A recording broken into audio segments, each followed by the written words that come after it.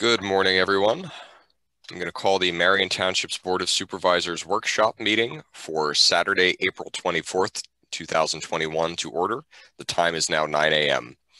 We are still doing these meetings through telepresence through Zoom on account of COVID-19 and Governor Wolf's emergency declarations and stay-at-home orders. We oftentimes do the Pledge of Allegiance when in person, but due to the nature of the telepresence, we are going to omit them for the time being. The first item or area on the agenda is public comments. Sue, did we receive any written or called-in comments throughout the week? There were no emails, and the only phone call I had was from Jim Donadini and the Stonecroft HOA, and he's on the meeting. Okay, very good. So this time I'll open up the floor to public comment.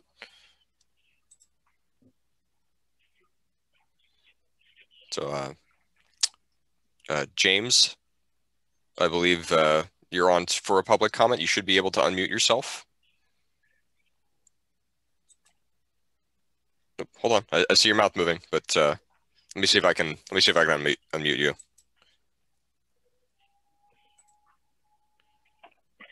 There we go. Okay, that better? Yes, much. I can hear you loud and clear. now the face moving and the voice also. I wanted to thank the township and the engineer in particular for the copy of their report on the inspection of our roads in Stonecroft Village. I say roads, it's really one road in particular. That was a good design from Landmark, that there be one road that took all the heavy equipment. It was a 5-year design, quite frankly. And speeding that up as quickly as I can, that was 12 years ago. Mm-hmm. And now we have one construction road that has had, in the last year, amazing heavy traffic. That fourth phase of the development is amazing, and it's all superior walls, which is wonderful for the homeowners. I'm sitting in one now, but that puts amazing stress on a road, amazing stress. And if you haven't had a chance, I encourage you all to come by and visit and look at the dig that's being done in the central area to accommodate percolation at DPA's insistence for Landmark. But that means 200 additional trucks of dirt coming in, 200 additional trucks of dirt coming out. I mean, and dirt is heavy. And that's all going to be on our road right here, Sweet Birch Lane. And it, like I say, it has amazing wear. The inspection that was provided, and I'm grateful, is a year old. I would encourage the engineer to look at it again. We see areas that look like they're stressed beyond where. We had asked Landmark if we could core the roads to do a better calculation of what condition of those roads is below the surface. I mean, all that we have is the second tier of temporary road. So that's the public comment. If we can, let's see if McCarthy can, or McCarthy himself better, could come by and take another look at this. And all of you, I encourage you, like I say, to see the dig on that drainage. It's an amazing project. Well underway, and probably will be done sometime next week. Okay, yeah, I'll have to take a drive by there. As for the roads, a similar sort of inspection, probably even a little more comprehensive than the one that you have in hand, will absolutely be done before they do final paving. Just as we had talked about before, we're not, like anything else, we're not going to allow them to put a pretty top coat over something that is structurally deficient. Well, that is their history in the past, and that history is no indication of what's going to happen in the future, like investments. Mm-hmm. But they have done that before. They've come in, like I say, wisely. They do isolate one road to the traffic, and they have done that, and I'm grateful. But that road then is deeply worn. It was never leveled correctly. The runoff drains are not level.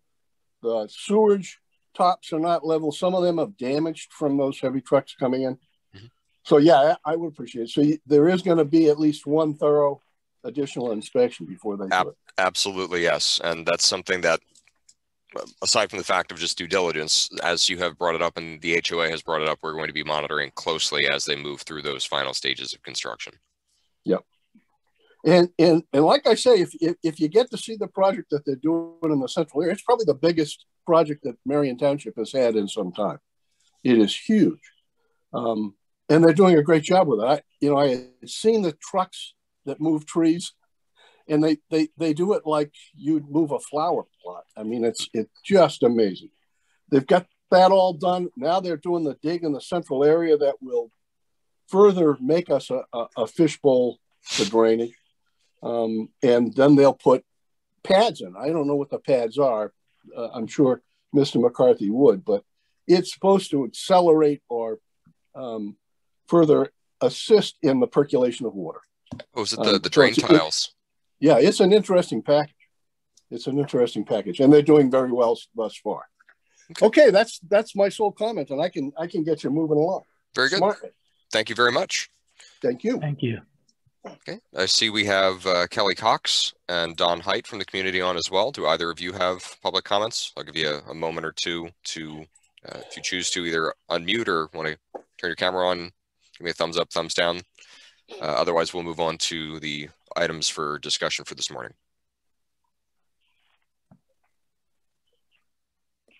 Okay. So at this time, we'll move into the main items. The first item for discussion is just the reminder of the emergency declaration as I made at the beginning of the meeting. The original declaration was made back at the March 2020 Board of Supervisors meeting with the provision to extend for a period lasting until further action by the board. This was signed on April 1st and remains in effect to this day. As the nature of COVID continues to plague not only our community, but every other community, and has really shown no signs of abating, I suggest that we take no action and leave this in place this month as well. Agreed. Okay. Next item on the agenda is the culvert at Marion Drive near where Jacob Weiss is. We're waiting to hear back on the dirt, gravel, and low volume road grant that we requested.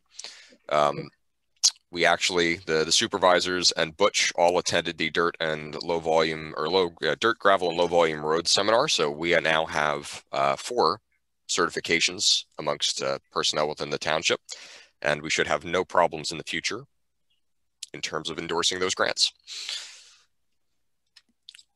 Next item, also around roads, is the culvert on Sheridan Road. This is near Gerald Hoover's farm at 540 Sheridan Road. The hole in the road is getting bigger. McCarthy Engineering gave us a price of approximately $90,000 to replace the existing pipe with a box culvert measuring 12 foot by 4 foot. The total cost for that piece of the project is about $36,000. The end walls are about $12,000, and the guide rails are really the next expensive item, taking up a large majority of the remainder of the cost.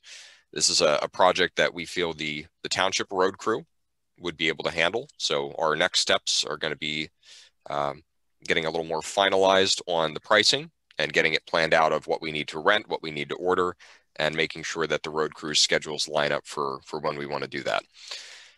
We will most likely need to post some sort of detour or signage as we do that, and we'll need McCarthy Engineering to give us the exact specifics of what has to be done there to be safe and legal.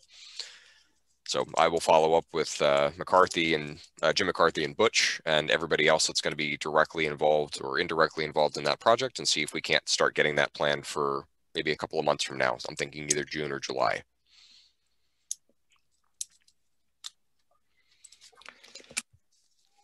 Okay. Next item on the agenda, if there's no questions on that one, is the road project for 2021. So we had sent a list over to McCarthy Engineering looking for cost estimates, and evidently the cost of construction is way up right now. It's very, very high. So the original packet that we had put over for the first, what we were optimistically going for one half and second half, the first half came to about $620,000, which is just about every single thing that we have in the road fund right now. So, or more, yeah. So if we add in the culvert that you just added, that exceeds our budget. Yeah. So we need to collectively think about this. I have some suggestions out of the list of like Church Road, Idris Road, William Penn Boulevard, Sheridan Road, Palatine Place, Stouchburg Road, and the 2 sections of Smaltz Road. I'm thinking we should drop a couple of them out. Easy ones being like William Penn Boulevard from Canal Road to the Borough line. That road's obviously it could use it, but it's not, empirically speaking, that bad. There are places that are higher need. That stretch of road was $142,000. I would say let's put that to a later date. Palatine Place, while a small section in terms of the project, was still about $10,000. I'm thinking we should put that one to a later date as well. And the Stouchburg Road from Topelhocken Road to 422, very small stretch, needs some remedial work in terms of being ground down and resurfaced. That one, for the very small amount of roadway that it was still $35,000. So I'm thinking we should put a pin in that one, do that one at a later date as well. Can I just add a comment there? Mm-hmm. Just so the public understands, there's certain funds that we can and can't use for any road repair. Currently, we have a little over $600,000 in our accounts. And the only reason why we have that amount is because there was no work that was done last year because of COVID. And we had received the turnback allocation. I believe we have one more turnback allocation coming into the account, which is a little over $52,000. So our ability to do road work on a routine basis is very constrained by the amount of money that we receive. So for those of you that seem frustrated or don't understand why we're not doing routine road repairs, because we have a very, very small amount of money to work with on a yearly basis. So, you know, I apologize for anyone's frustration. We would love to get everything done, but again, there's certain monies that come into the township that restrict us from what we can and can't do with those monies. Thank you, Irene. Very, very good reminder. Yeah, I would love to redo all the roads in the township, but the cost associated with that is dizzying. So we really have to strategically target the roads that we think are in most dire need, try to use the money as efficiently and prudently as possible, using our road crew as much as we can. Just to kind of drive costs down in that area from a labor standpoint, and chase grants as aggressively as we do. That's really the only ways that we can ever hope to make any sort of headway or progress on this. So I'll circulate amongst the group of us the list of suggestions in advance of Thursday night, but I want to try to get the total costs for the road work that we're going to do down to about 300 or 350,000. That way we have that packet plus the 90,000 or so for the culvert repair that we need to do. Yes, agreed. Because we need to keep some funds available in an emergency. Correct. 100% agree with that. That we don't want to spend everything that we have in the bank account, because that would be when we have a road washout or we have to do some sort of repair to keep a main thoroughfare open. So, Jim, do you have any questions on that or comments? No. Okay, excellent. I'll circulate that list post-meeting, and we'll have that for Thursday night. Next up on the agenda is the Caterman Hill Road and Stouchburg Road intersections. We had received a complaint last month about difficulty seeing oncoming traffic when stopped at the stop sign going south on Caterman Hill Road. We received an email back from Attorney Bernecker about Section 6112A and Section 6102 of Pennsylvania Vehicle Code. We also received an email from McCarthy Engineering about a violation of Section 516.2 and 516.3 of our zoning ordinance. This would allow us to place signage and ask, more than ask, but require that the homeowner trim or remove one of the bushes that is obstructing line of sight at that intersection. As we had discussed at the last meeting, I have ordered the signs from MSI that were specified by McCarthy Engineering with the stop sign ahead, dangerous intersection. And I've also ordered the playground caution sign that we had talked about. I kept it simple, just caution. Please maintain the usual CDC guidelines about social distancing and sanitizing your hands, yada, yada, yada. Kept it short, sweet, and to the point. And we're just waiting for MSI to finish making the signs, especially some of them are on stock, but the COVID one was a custom one, which was not any more expensive. I think it was actually less than the dangerous intersection signs, but they have to actually make it. So as soon as we have them in, I'll have Butcher, one of the road crew guys, swing down and pick them up. And the only question that we'll have for Andy is if we actually have to pass an ordinance to place those signs, or if they can be placed as part of the vehicle code. Okay. Next up on the agenda is the Aikens accounting audit. Unless you have any major updates, Irene, since you have a migraine, I'll just do a quick recap that we've been working with. There's nothing as far as audit. All materials have been submitted. We got some verbal feedback as well as a quick email from the group telling us that everything is good. We're just waiting for a final review notice, and I think that's about it. And again, they've made themselves available to us throughout the year to help us with anything that we have. So. Okay, very good. Next up on the agenda is the website. I was not around for the past week and a half to 2 weeks, so I need to make those DNS record changes so that we can get the sites switched over. And I need to make sure that Civic sends out all of the admin account information to like Sue, Irene, Jim, and myself. Otherwise, we're at a point where we can get the old website kind of turned down and the new website live, so that anybody that tries to go to that old URL will be automatically redirected, and anybody that would be trying to get to our website would go to mariontwpburks.com. So that'll be exciting in the next probably week to week and a half, depending on how fast the county moves with their side of the DNS change. We'll be online shortly. Next up is the noise ordinance proposal. I have not had a chance to review it extensively, but what I did see, I liked for what Attorney Bernecker added.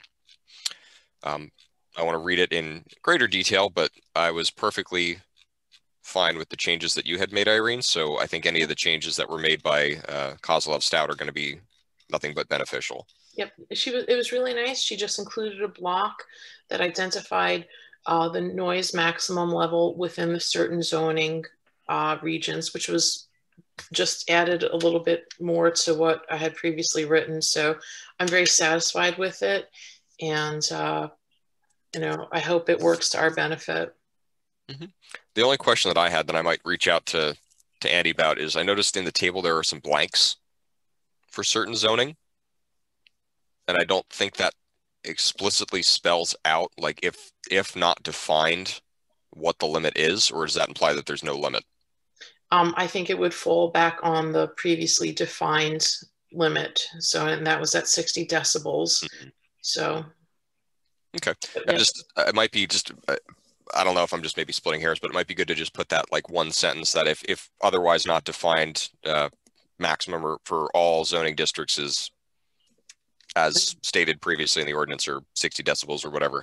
No, that's the only little nitpick thing that I have, but I want to read it and make sure that they didn't call it somewhere that I missed. Okay, very good. We can look forward to that on Thursday night then. Next up is building maintenance. Mike Rail replaced the 2 office windows, and they look fantastic. I have not physically gone out and touched them yet, but they look like they're very nice windows. They're very, very sturdy looking, and they look like they'll do a very good job of keeping the heat and cool in their respective seasons and the water out. So we won't have to have that towel on the windowsill anymore. So it's already quieter. It's already warmer. Good. Good. So the next step is we need to start replacing some of the other windows with the budget that we have for building maintenance. The 2 windows above the garage are in dire need of replacement, to the point that they're actually falling out of the building. Mike Rail has given us a quote of $1,600 to replace those 2 windows. I say, based on the relatively low cost that is for that work, and the fact that we know he does a quality job and it's going to be the exact same windows, I think we should authorize him to go and start doing that as soon as possible. I would agree. Okay, so I'll make a motion to authorize Mike Rail to replace the 2 windows above the garage for a quoted price of $1,600. Second.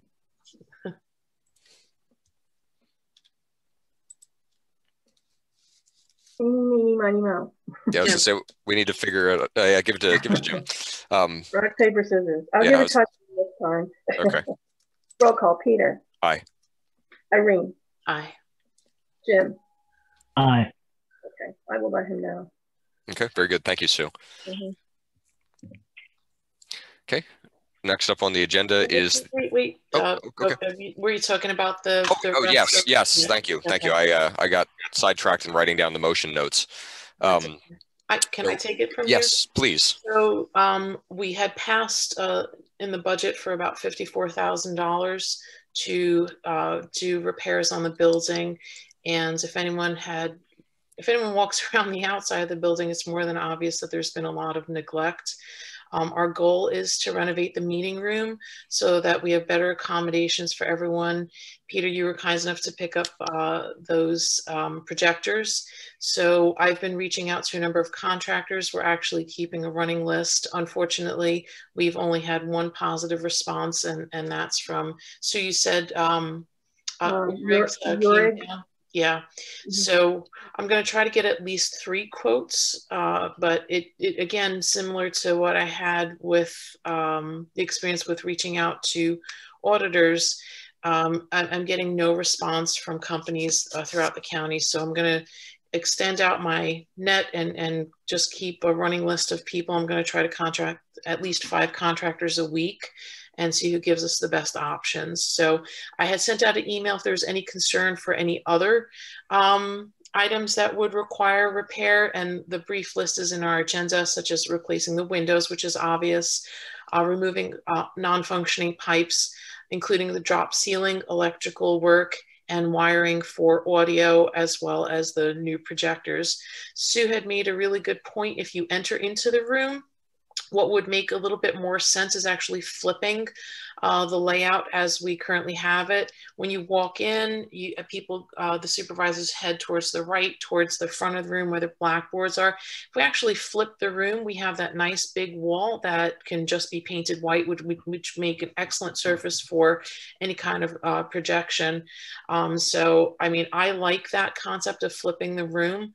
If anyone has any other ideas, that's what I would suggest and discuss with the contractor when they would come in. So we want that wall where the thermostat is the only thing that's on that wall currently, having that as where the supervisors were currently sitting, having the audience back towards the blackboard.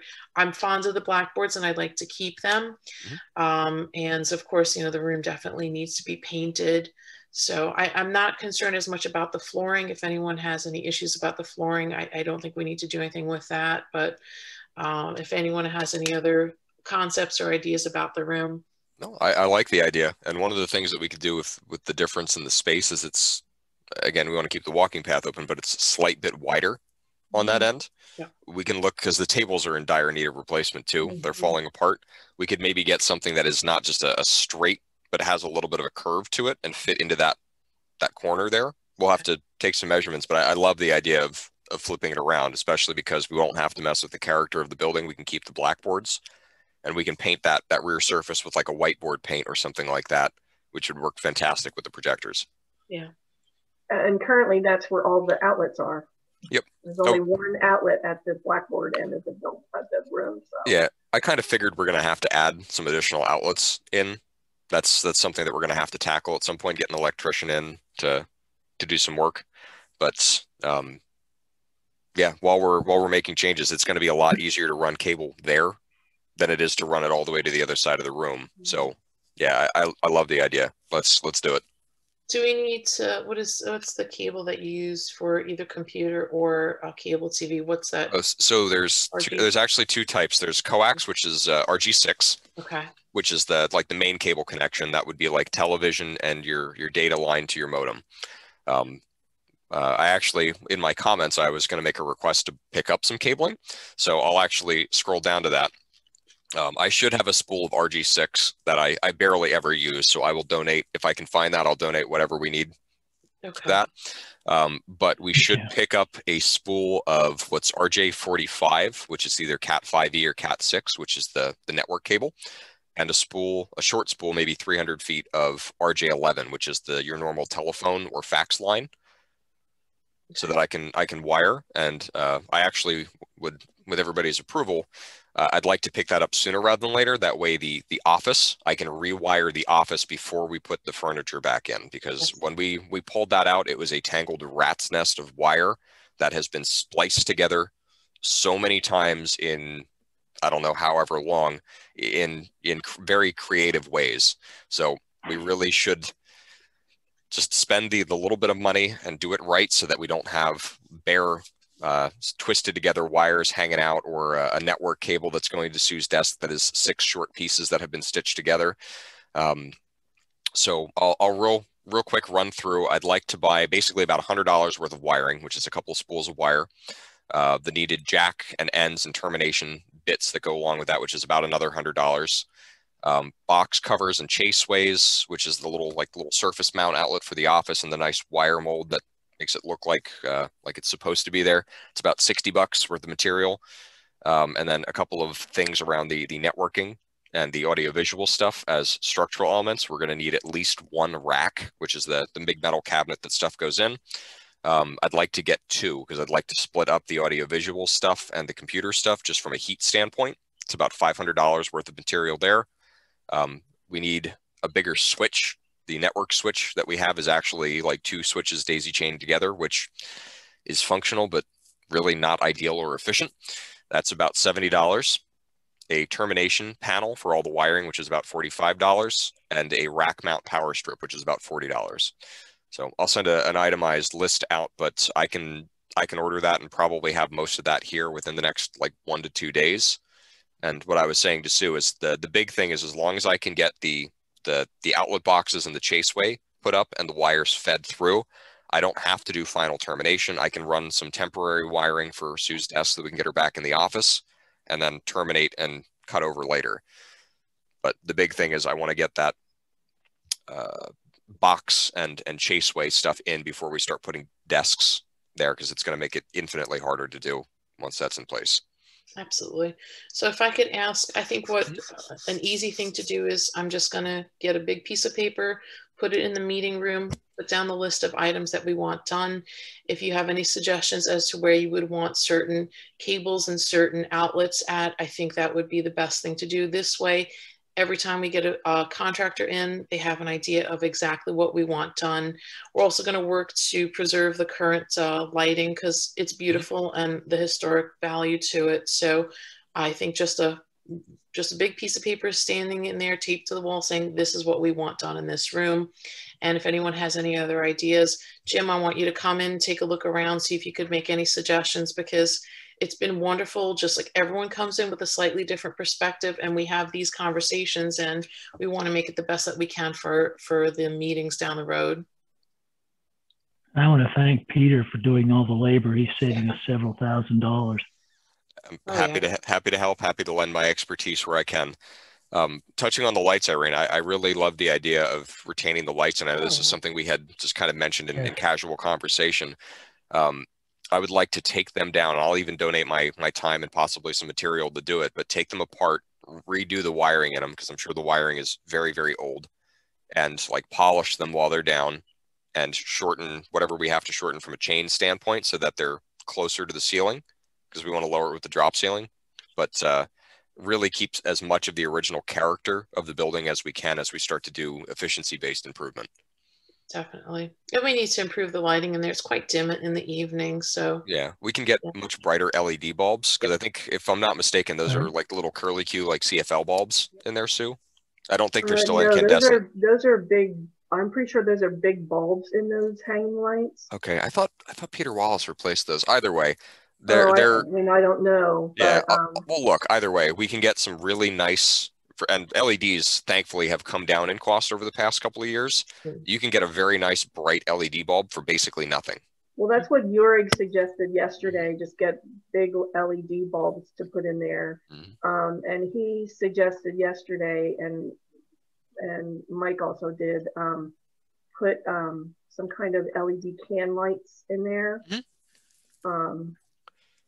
So, and I told Yurig yesterday, give us a price on replacing the main entrance door, and also the door in the hallway that is chained shut. That was, I had 2 notes on agenda item number 9 to add to the list of things we want. It was the front door and the back door. They're in, again, dire need of some attention there.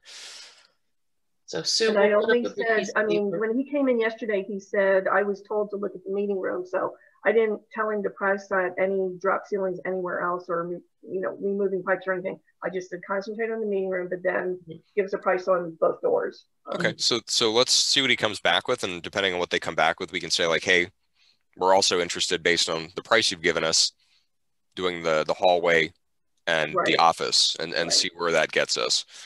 But I think we're off to a good start. We know what we want to do. We know how we need to do it, or how we want to do it. We just need to get people to give us quotes on doing it. Right. Yeah. And then another thing to keep in mind, he asked me yesterday if the air conditioning window unit is staying, and I said, as of right now, it is. I mean, I said, supervisors were talking about adding central air to the furnaces, but as of now, that's not happening. So, so Irene, make that, you know, make both the air conditioner in the office and the air conditioner in the meeting room are going to have to stay for now. Yeah. So the air conditioner in the office, that still fits in the window, so that would be okay. That's a small enough space. Yeah. Do we want to look about getting an indoor coil and a condenser for the meeting room heater? That's all told, that's not going to be that expensive. Rough ballpark guess would probably be somewhere in the neighborhood of like 5,000 to 7,000, depending on how efficient of a unit we get. But I can make some calls and see if we can get some people out to give us a quote. But it's a relatively simple prospect. You have to just put the indoor coil in line with the unit, like right after that, before it goes out into the main duct. And then there's a line set that goes out to that big unit with the fan outside. So if we can get somebody to kind of retrofit that in, rather than keeping the big unit in the meeting space, we could just get an actual AC unit put onto our heater. Because I think ultimately, go ahead. Does anybody know how much it costs to have AC hooked up to the furnaces? I have no clue. Well, that's what I'm saying. That's what I'm saying. Yeah, that would exactly be that. We take the furnace and you cut out a small section of the ductwork that's right after like the supply side of things, and there's a unit that is the indoor side of it that actually does the cooling, slips right in, and then there's a line set. There's two copper lines, one of them larger than the other, that actually handles the refrigerant that goes out to the condenser, which is that unit with the fan. Right. So not a terribly complicated prospect to do that. It's not something that like, other than cutting and screwing things in, I could do that, but we definitely want to get an HVAC company out to do it. So we need to get some quotes, get some people out. But I had done the exercise when we were having the heating system put in with that whole contract debacle of what it would actually cost to add that on. And it wasn't major, but it just would have added complication to that already complicated scenario. So I know long-term, we want to have air conditioning on most, if not all, of the heating units, especially because for one of the other items that I have is talking about changing the garage over to the office space. So just about every single heating unit that we have in the building could benefit from that at some point. So based on the budget, we'll have to kind of see where that fits in, get a quote for one, get a quote for all of them, really, and see where that gets us. See if it's going to be cheaper. We might get an economy of scale out of, okay, we're doing all the labor at once, really, so it's going to cost you $30,000 to do all 4 units rather than $10,000 a piece for the 4 of them. So we'll have to get some quotes and we'll have to see. But long term, we're much like everything else. We're trying to make the building a much better, more efficient, more accessible space. Really, with the idea of when COVID's over, that we can actually have quality gatherings of things, meetings, community association meetings, bingo, whatever. So make some calls, send some emails, try to get some prices around that, and we'll have to keep shooting for the drop ceiling and everything else. One of the things we can do ourselves, and I'll talk to the road crew to see if they have any interest in it, is the removal of the old pipes. That's pretty simple. That's some time and a Sawzall, because the pipes have already been drained. So it's going to be cutting it off in the second floor, cutting it off in the first floor, cutting it off in the basement, and pulling pipes out from places. And then the real big thing would be getting contractors to cover over the holes in a very nice, presentable fashion. So anything else on the building maintenance points, Jim or Irene? No, I'm gonna see if I can share the documents with you guys at on the Google Drive. Okay. And I'm not too sure if I know how to do this, but I'll figure it out. So I'm going to keep that running list, and we'll have items posted. I'll put something in the hallway, put something in the meeting room, and this way, if anyone sees something that they think should be addressed, we add it to it. And this way, when a contractor comes, it's there in plain English, and we get moving on this. Okay. So Irene, on the main directory of the Board of Supervisors on the Google Drive, I've created a folder called Building Maintenance. Okay. You should just drag and drop right into it, and we'll all see it. Okay, thank you. Yep. I'll work on that. Good. Okay. Before we move on, I have one last thing that I just thought of. Speaking of the garage to office conversion, we should start circulating floor plan designs. I know Sue was more inclined to the open concept. I kind of like having a bit of a divider between the outside, maybe even just like a half wall or a wall with like one of the doctor's office style sliding windows on it, but some way of breaking that up, that if Sue lets somebody in, they don't have to be directly into the office area. The other added benefit is you can place desks, like if we have additional desks for like Irene or Jim, myself, Dan as the treasurer, that we can get more desks there without having to have people walk through kind of our bullpen area. So I think we just need to jot down our thoughts, our desires on what that space should be, and try and workshop something that fits for everybody. If we create that entryway and there's a vestibule and there's a window there, that gives us the added benefit that in the event of another pandemic, there's a point that the public can access the office without having to come into direct contact with Sue. Yes. So I'm actually, what I'm saying is not in replacement of that. I'm in 100% agreement. So we have that box there. What I'm saying is, like, if somebody comes in, we were talking about having a door off to would be the right if you walk into the space and you're standing there. Yeah. Rather than having that just lead directly into the office, having a hallway sort of. And Sue wasn't super keen on having, because I want to be able to see out and see who pulls into the parking lot. Yep. So what I'm saying, Sue, I don't have to. I mean, if somebody says they have to go to the bathroom, I can say you need to go outside. I'll let you in the other door. I mean, I know it's going to be a pain, but honestly, nobody goes to our bathroom except the craft codes guys. Yeah. So, yeah. So what I don't mind leaving them in the office, you know. Yeah. So what I was saying is, rather than like a whole wall, still allowing you to see the windows, we just have like a countertop height thing, and it could either be open, or it could be like a situation where we have the little sliding windows on there.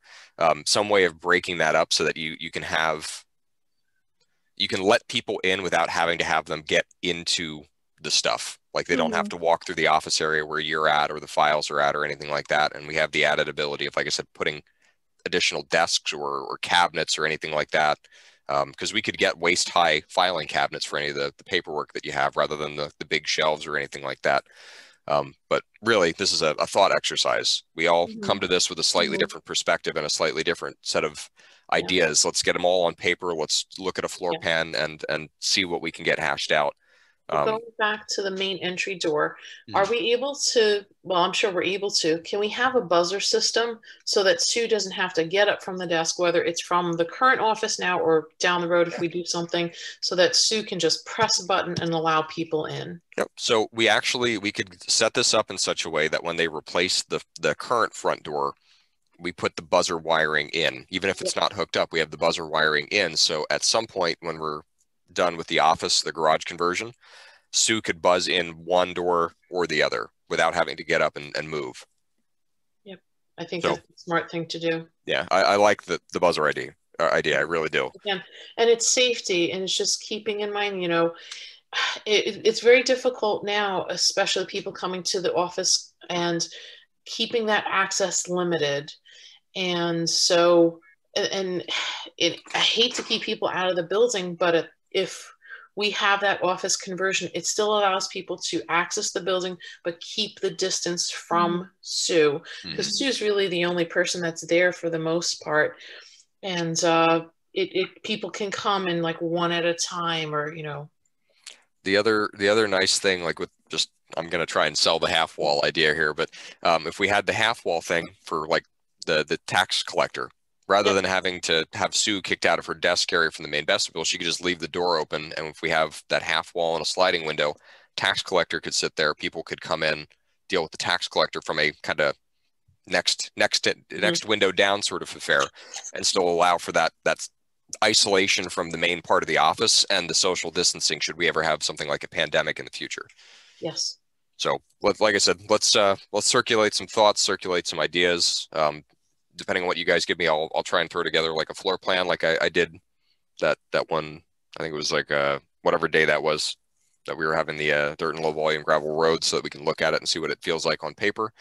But I think that's going to be a much better use of the space for the garage, and then we shift the trucks over to the current salt shed and get some of those hoop salt sheds for behind it, like we had discussed at one of the prior meetings. So if we start the planning process for shifting stuff around, I think it's going to be a much better use of the building. Yep. Okay, cool. So next item on the agenda is the Eagle Disposal Contract Amendment. This was for the trash and recycling totes. Per Andy, this was approved by the Board of Supervisors at a prior meeting, so we just have to sign the contract amendment. If that's sitting out somewhere, I'll swing through either sometime this weekend or this week and get that signed so that we can send that back over to Eagle. I just wanted to put it on the agenda so it gets in the minutes, just because it's a contract kind of thing. I completely endorse that, so thank you, Sue. Sure. I will just have it on Irene's chair and somebody can sign it. Okay. I guess, I don't know, Peter, do you need to sign it? I think it's technically me. If I recall when I read that, it's looking for chairman signature. Okay. Not that Irene couldn't or can't, but I think it specifically is looking for one versus the other. Yeah. I'll have it on the chair. Yeah. Okay. Next up is the Uniform Construction Code Countywide Appeals Board. The new agreement must be executed and will replace the previous agreement. This must be done by ordinance. There is also a $300 annual fee for this. So, Sue, did we get the ordinance from Kozloff? No, not from Kozloff. I had emailed everybody and I have not heard back from Andy. Okay. So let's put another line out, and if not, I'll call Andy and ask him for that, because if we have the ordinance on Thursday night, we can move forward with it. Otherwise, we would have to either authorize us to do that out of cycle, like between meetings, right?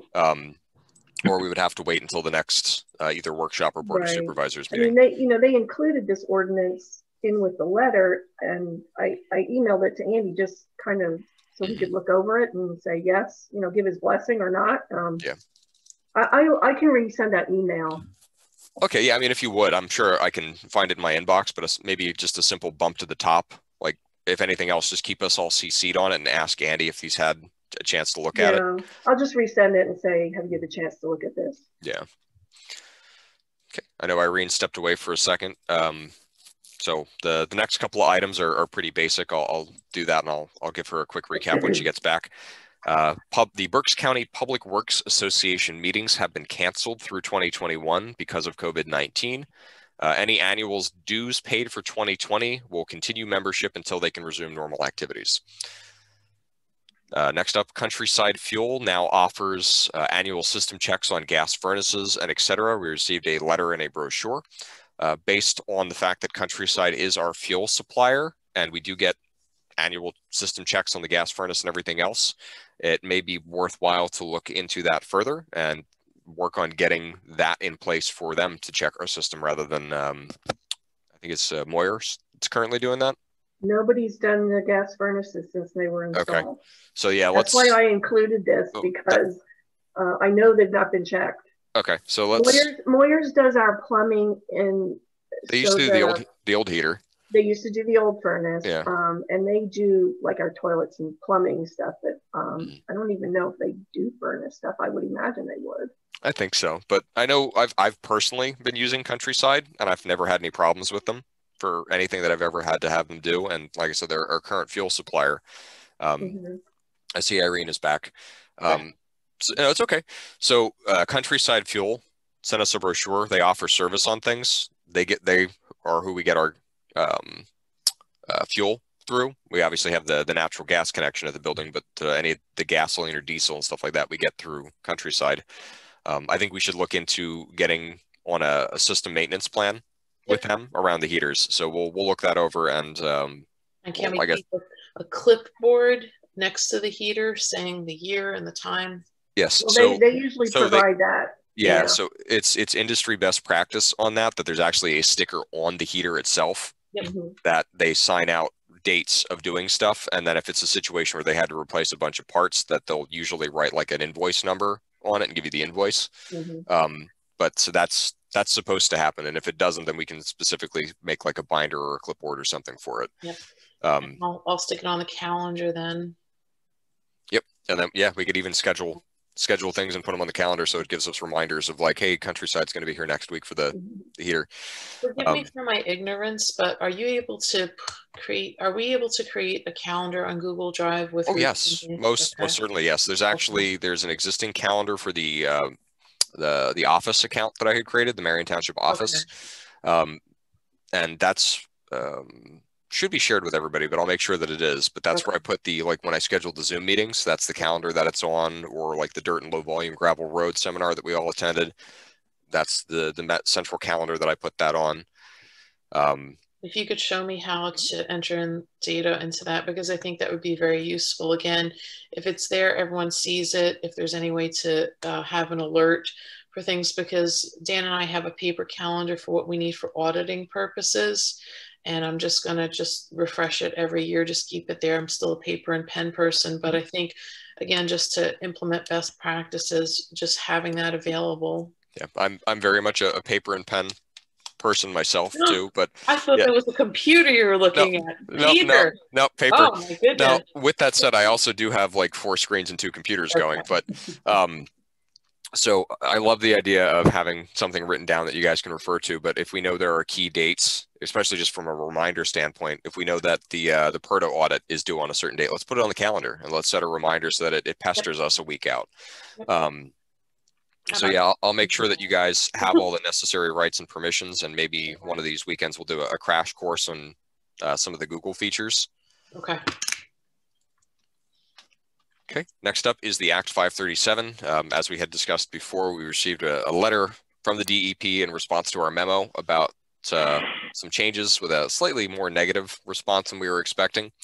Our path forward right now is to do that income study to prove some of our concerns around financial feasibility, and to get the letter out to the property owners about the pump out and inspection schedule. Jim McCarthy is also going to get us some information around the number of remaining EDUs at the Wilmelsdorf Sewer Authority, along with what their expected, I'll use the term burn rate, but what their expected use in capacity over the next couple of years is, so that we can make an adequate projection on if the plan that has already been submitted is actually even remotely feasible anymore, because that would give us legs to stand on for argument of there's a lot of things that have to be updated in this, you should let us update it.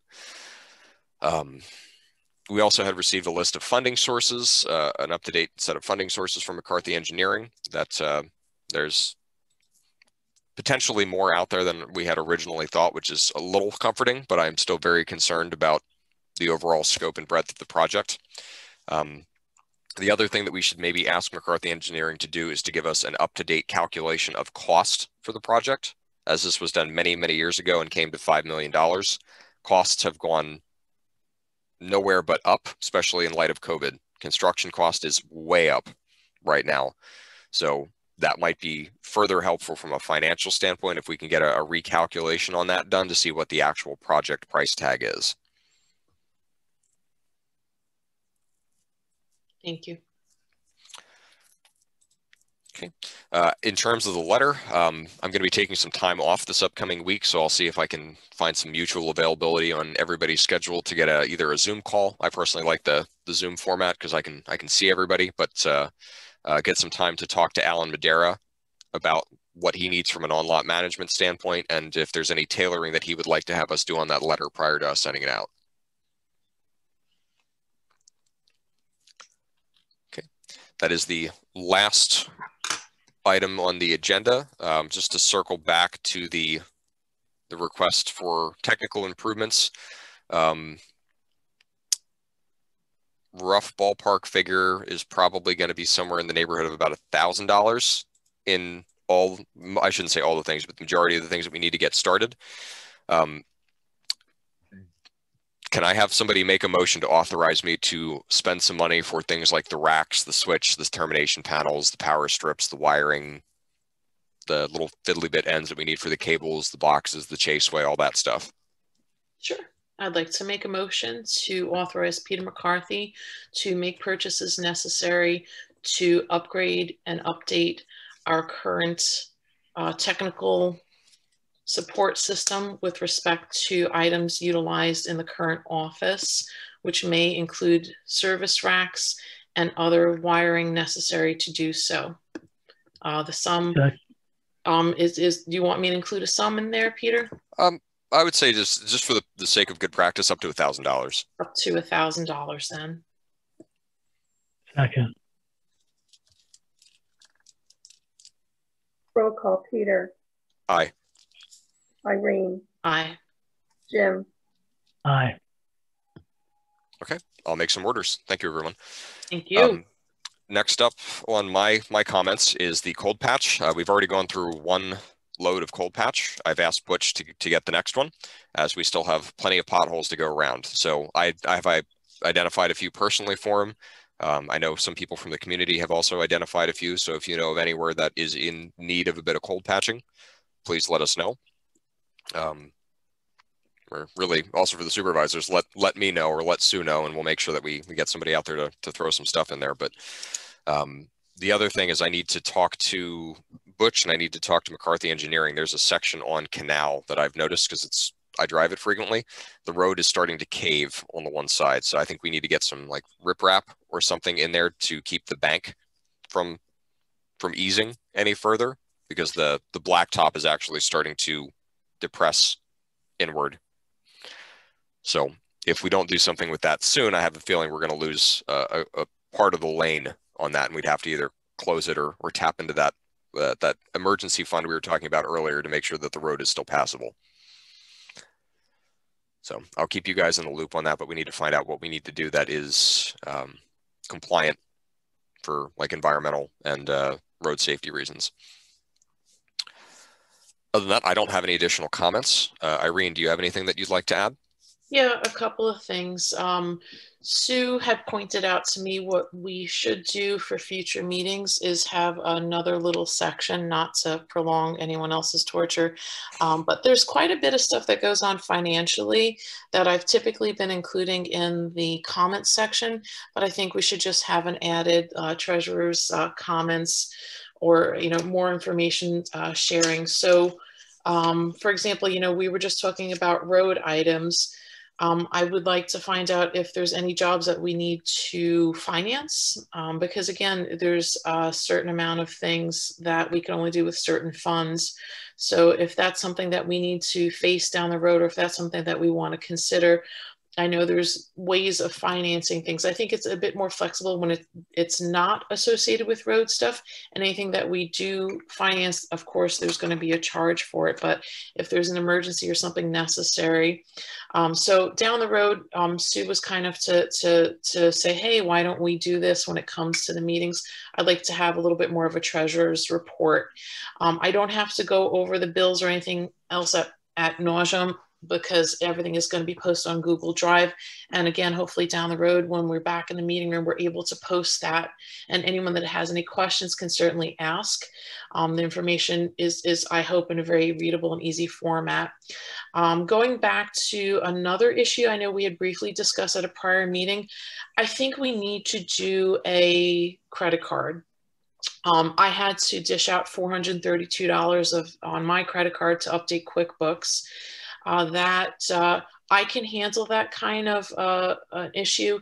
The other part is I'm also the person writing the checks, so I certainly can get myself refunded as soon as possible. But there's also a coordination issue when it comes to getting you and Jim down to the office to co-sign those checks.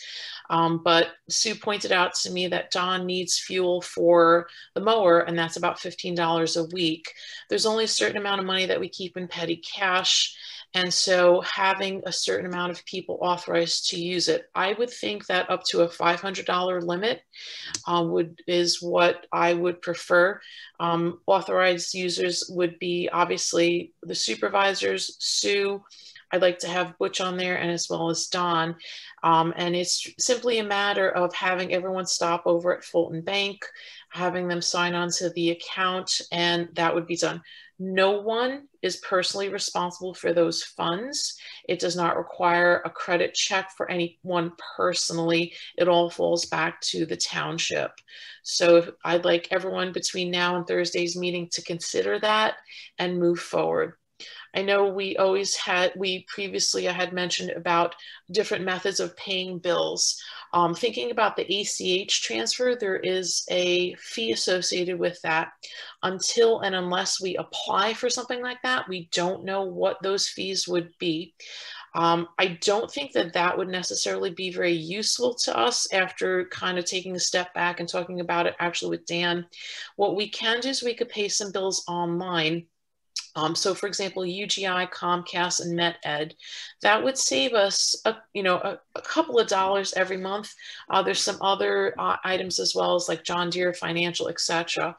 The dilemma that I initially had was, how do we track those payments, because they're an electronic payment, and our current accounting system does not allow for me to enter in a number to track that payment. When Dan pointed out to me, each of those transactions has an authorization number. So we would use that authorization number in lieu of the check number, which would help us track it down the road if there's any issues. So we can do online payments and have those payments tracked. Of course, we would print out that form and attach it to the bill, and that would get filed. So again, something to consider. We would have to set up a user ID and password. Sue is awesome at keeping track of that, but we would keep our own book to have all those accounts tracked. So I think I would prefer to do that. The remainder of most of our bills, some of them are from very small vendors, and some are from very large groups that neither accept ACH transfers or have an online payment system. So we would continue to write checks. Again, so if you guys would consider that for the next meeting, if everyone feels comfortable starting to do online bill payment, it would save us money. I mean, I hate to say it, I keep track of every dime, every penny that goes through that office. So let me start on another subject. Rick Rule was kind enough to come down and help us clean up our accounts. And just to give everyone a perspective, I know when I balance my checkbook, I don't like to leave any past due items that people haven't received the check or cashed the check. I don't like to leave that lingering. We had transactions in that account from 2017. So what that did is it put our real-time balance out of whack. So Rick cleared that up. We processed the paperwork, and so I have that in the file. So when it comes to the audit, we have that correction made. So now all of our transactions in our account are real time. The balance that's reflected in there should be the balance that if you go to the bank, that's the exact balance that's present. Of course, checks that haven't been cashed and checks that haven't been deposited as of yet.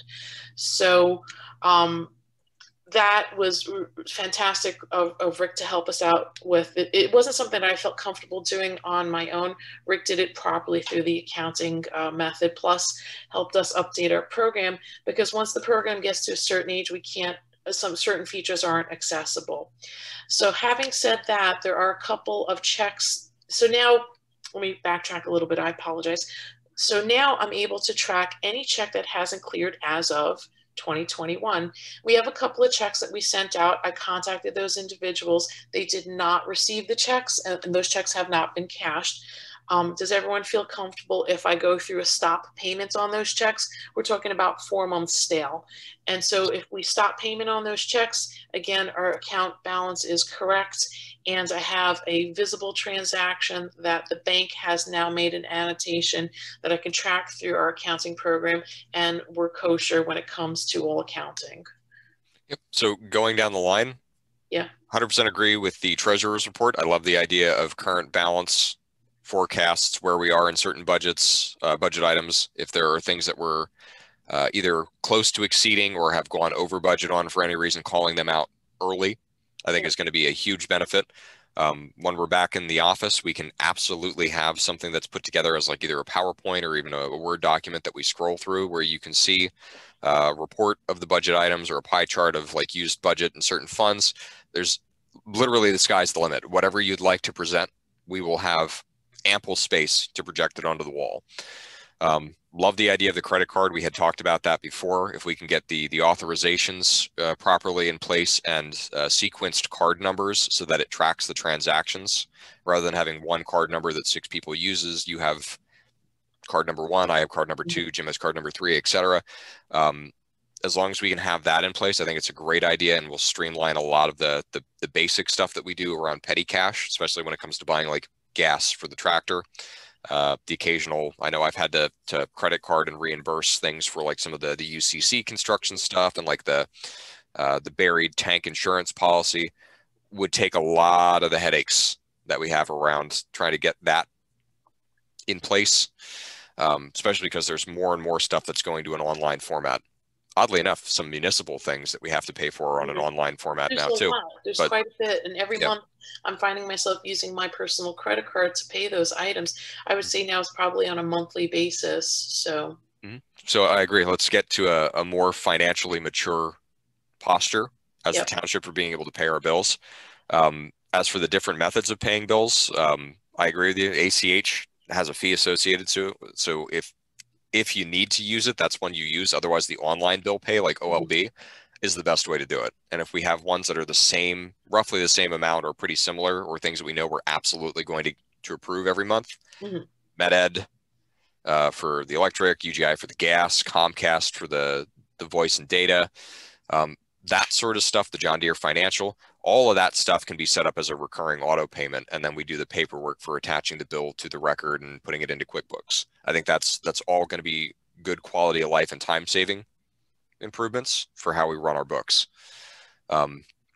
Also, thank you for taking the time with Rick to get the accounts cleaned up. I know that was one of the things that the little bit that I had been working on that had kind of scared me, because I saw stuff from like 5 or 6 years ago, and I'm like, I'm going to hope that this is just a kind of a weird entry or somebody messed something up, because like it needs housekeeping.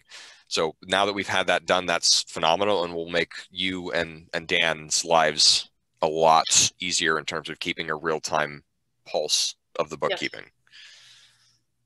Yeah. So I'm really happy where we're at now. This is where we should have been at, and I think it's going to make things going forward a lot easier. I'm on track with Pam at Fulton Bank to do like a once-a-year wellness check, basically, to make sure we're in good financial shape. Again, Rick is a wonderful resource. The other thing that, again, Sue is just amazing. She's helping us keep track of things that we should have been billing for but didn't, and so I'll be getting letters out to people in the community for items that we've been eating the cost of, and Sue's writing skills are just amazing. So she's helping me get together some letters we could send out to individuals in the community for items that we, again, have been eating the cost, and it hurts our revenue. It hurts what we can do for the community in turn. So that's just the other little part I wanted to add. And again, Rick has helped me understand how to use the program a lot better for our purposes. So now I could run different monthly reports, and so that we could keep track of monies that should be paid to us and haven't been paid, and just keeping things on par where they should have been. It's a lot more work for me and Dan as well. But I think once we get into the groove of it and keep up with it, I think it's going to be a lot easier.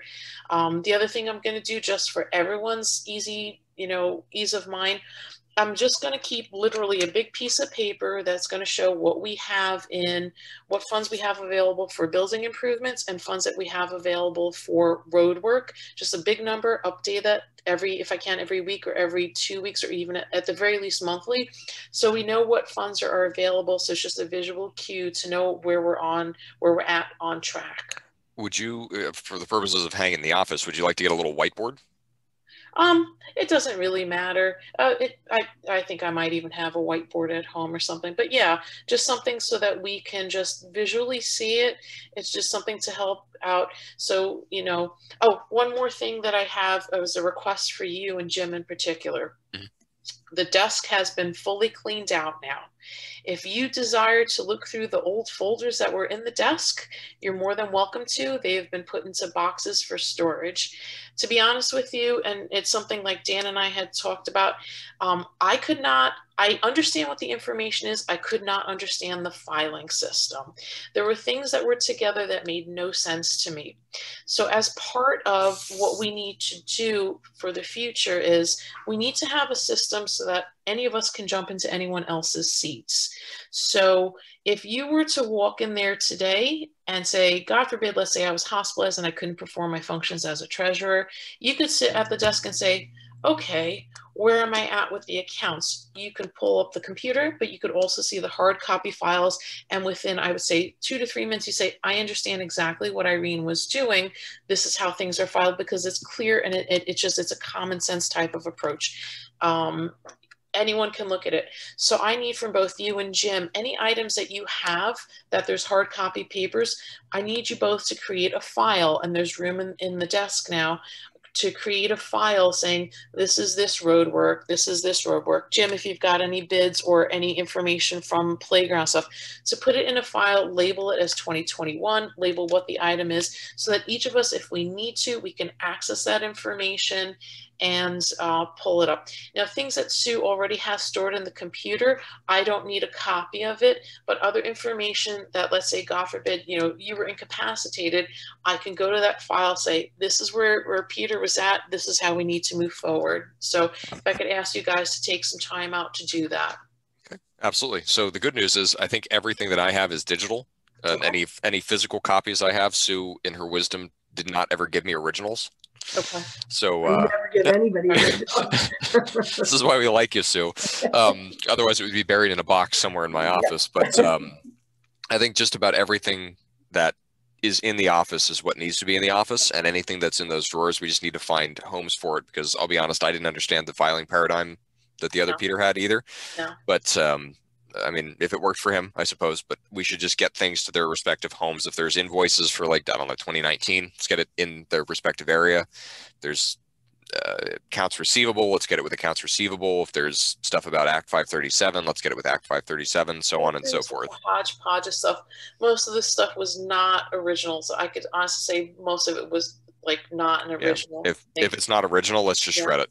Okay, so I'll leave that for your discretion, but now there's room in the desk, and I'd like to keep track of things. With all the road work, Dan and I are going to be, you know, following each road individually, plus along with the accounts, so that we know exactly what's going on with everything. And so, you know, I want to get it to a format so that any of us can step into anyone else's shoes. We've all become a little bit specialized over the past year, and so you know, that has me a little bit concerned. I think, you know, what's the old expression? Does the right hand know what the left hand is doing? And I want to make sure that that is exactly what's going on. So, and Dan has been absolutely wonderful. You know, I wish he could be at the meeting. He's been absolutely wonderful with helping me keep track of data, and any kind of a job task that we ask of him, he's been doing. So. Yeah, I'm very thankful for Dan's involvement. He's been a huge benefit to a lot of the things that we've been trying to get done. Having the extra set of hands and somebody with their head on a swivel and a good mind has been very, very helpful. Yep. So I'm all about transparency and informing the public over issues. Oh, one more thing. I apologize. Oh, no need to say sorry. There's always like a lot of the monetary things. Mm-hmm. So everyone knows, hopefully we're going to be getting funds from the American Rescue Plan. And that's the idea that we have, that we want to renovate the current garage over to a new office. If we want to make any additional renovations on anything external, I know we want to move the trucks over to the current salt bay, et cetera, something that we can look at, that the bank again mentions. We could always do a project that's financed, because we do have a very small budget, but that's something that we could push off to the another time. Once we get the ball rolling, then I hate to say it, you know, one thing happens and then we can see what our other needs are. So part of that American Rescue Plan, we can donate funds to non-for-profit organizations. Something that I'd like you guys to consider. Currently, we have, I think, $20,000 that's set aside for the Marion Township Community Association. I would propose you guys to consider taking $10,000 out of that American Rescue Plan for this year's budget, giving that to the Community Association, an additional $10,000 for the amount we will receive next year, plus the $10,000 that we normally give to them for next year, 2022's budget, which would give them a total of $50,000. So I can't remember offhand, Peter, does that DCNR grant, is that a 50-50 match? It's actually, you get there's 20,000 that if you receive the grant, you get that right up front, and then they do a 50-50 match on remainder. So if I recall correctly, if we gave the community association 50,000, they bring 10,000 in, let's call it 60,000, they would get basically another 50,000 from DCNR. And what I was saying to you and Jim the one day is there are playground companies that will do a match for funding. Yep. So if you basically go to that with $110,000, you could potentially get $200,000 or $210,000 of actual equipment or installation. Yeah. So I think that would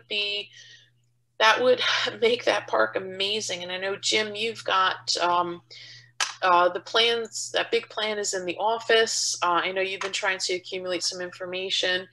I think if we could target 2022 and have that amount of funding available to the community association, I think that would really, really, you know, do a world of wonder for that park, because you know, we want everything to be great. We want everything to be on par. And so, you know, that's something I want you guys to consider as far as contributing funds, and we could help them move along with that grant. I think this year it expired. I want to say it was like mid-April, but if we could target that 2022 DCNR grant, help them out, help get them the information, work with them. And I can't even imagine what $100,000 would do for that park. You know, if we could get twice as much, that would just be unbelievable. So I love it. I love the idea. Okay. Don and Kelly, since you're on, I've turned on the ability to unmute yourselves if you'd like to say anything, but I think we should collectively as a board and as the community association goes, start working on, I know you unfortunately can't have the car show this year and some of the other like social gathering events, but work on fundraising ideas, especially around things with the park, like dedicating a bench or getting a brick with somebody's name on it or a little plaque for people that are, or companies in the area that have donated. The more funds that we can bring to the table for that match on the DCNR, the more we get, because like I said, I think you get the first 20,000 as a given, and then they do a 50-50 match on top of that. So if we can get 50,000 from the township and 10 or even 20,000, ideally, optimistically more from the community, businesses, residents, that's going to go exponentially farther for doing things like putting in a walking path or the playground equipment or renovations to the tennis court or the multi-purpose court. Really anything and everything that we want to do to that space is going to be made easier by having more funds. So I think we can use the plan that McCarthy Engineering gave and like the grant request that we had generated, the one that I made and then you added to.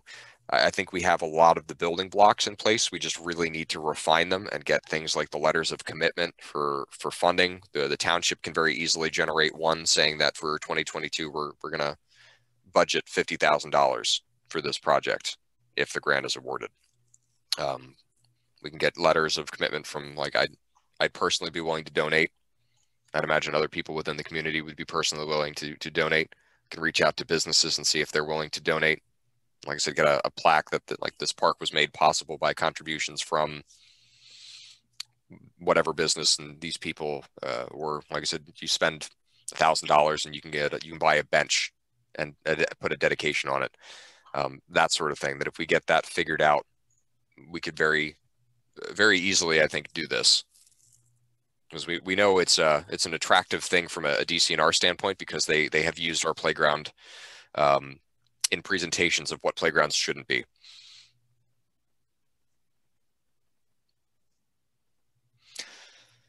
Any other items for comment, Irene?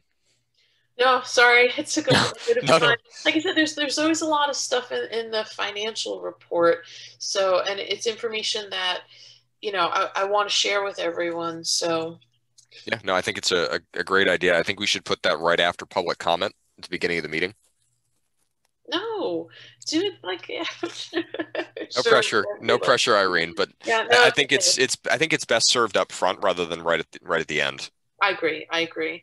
And this way, if people want to ask questions, they can. And this is something that if we have Dan at meetings, you could delegate that to Dan. Dan could give the financial report. Poor Dan's not here to defend himself either. Jim, do you have any comments? No, I'm with Irene though on the playground. I know you're on board with that. It'd be really nice to make our playgrounds safe, accessible to those who have some handicap issues, and to put a walking track in for everybody. Everybody could enjoy that. So we're going to continue to work on that. Okay, phenomenal. Sue, do you have any comments? Not really. Just Jim and I attended Judy Schwank's, Senator Judy Schwank's little, whatever that was, Zoom meeting about the American Rescue Plan. Personally, I thought it was a waste of time, a waste of 45 minutes. I mean, I learned more from PSATs than I did from her. She had two other people on. I didn't sign in. The meeting was started already when I signed in, so I don't know what their positions were, but yeah, it was just a redundant from PSAT, so okay. Nothing new. Okay. Everybody's still waiting for regulations from Treasury, so. Okay, we'll have to watch that closely, but I think one way or the other, we'll find a use for whatever we receive, whether it's renovations to the building, donations to the community association for the park. It'll be put to good use. Mm-hmm. Yeah, I mean, anything we could relate to COVID, and certainly improving the playgrounds, donations to non-for-profits. And it's on the PSATs, especially if a non-for-profit was hit by COVID, and they did lose funding, and we know that, and we understand that, but there's also ways that we could certainly help them continue with their funding. And once the web page is up, we could certainly create a page for them, and there could be a donate button, and I think that would be ideal for them, because so many people donate online. It's unreal. I mean, GoFundMe is this like crazy, insane thing. So if we have that available to them, and again, having had worked with a non-for-profit before, I'll try to do my best to help Jim and get concepts and ideas over to the association over what they could continue to do for fundraising opportunities, especially when it's something as visible as the park. People are pleased when they see a change. So, and that's what we're all trying to do here. There's so many things that go on behind the scenes, and a lot of the stuff that I've been doing financially, no one has any idea or concept about, and that's why I want to share and let people know what we have and haven't been doing. So, yeah, agreed. I hope to have everybody look back at any of our tenures here on the board as open, honest, and transparent. So that's something that speaks to me on a personal level. Thanks for the thumbs up, Kelly. If we don't have any other items for discussion, I'll make a motion to adjourn the meeting. The time is now 10:18 a.m. Second. Roll call. Peter. Aye. Irene. Aye. Jim. Aye. Okay. Thank you, everyone. Meeting adjourned. Have a lovely rest of the weekend. Have a good weekend. Goodbye.